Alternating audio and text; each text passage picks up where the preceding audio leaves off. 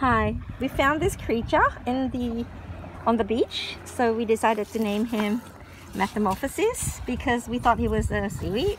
He looks just like a seaweed, right? But he's actually not a seaweed. This is him. Exactly like a seaweed, but watch him metamorphosize. I was like touching him and going, what kind of creature is that? And then he just came alive. Do you think he's dead? Or do you think he's alive? Can you put some water in him? Yeah. Pour. No more water. I mean salt water.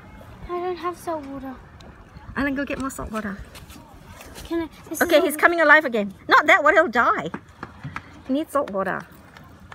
So I brought him all the way back on a kayak, so we're hoping he didn't die because I kind of put all this, wet kind of seaweed on him to keep him wet.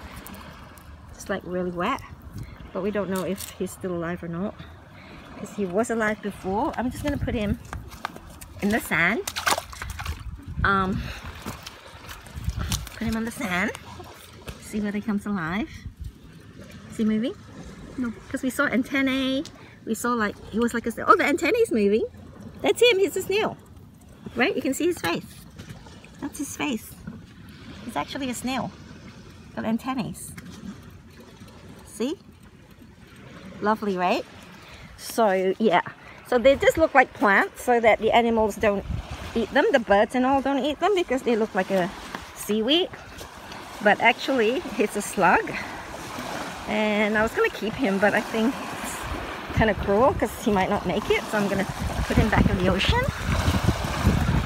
on the sand. And he's going back in. He's going right back in. He's a bit shy. But yeah, that's the flap. And if you open the flap, you can actually see like a slug. He's closing his flap again. It's a very pretty slug when you put it in the ocean. See what happens.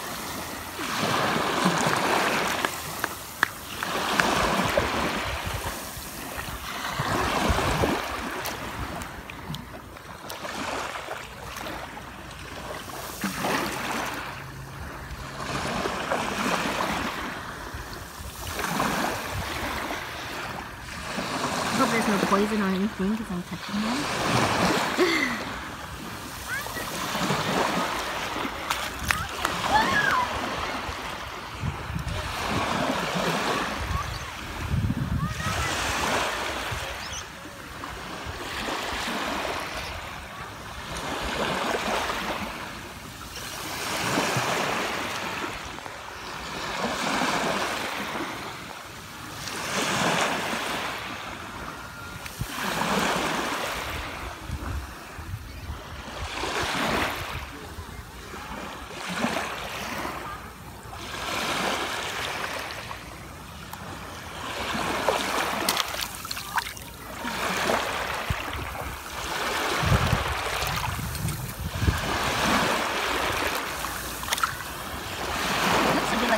And it's washed up.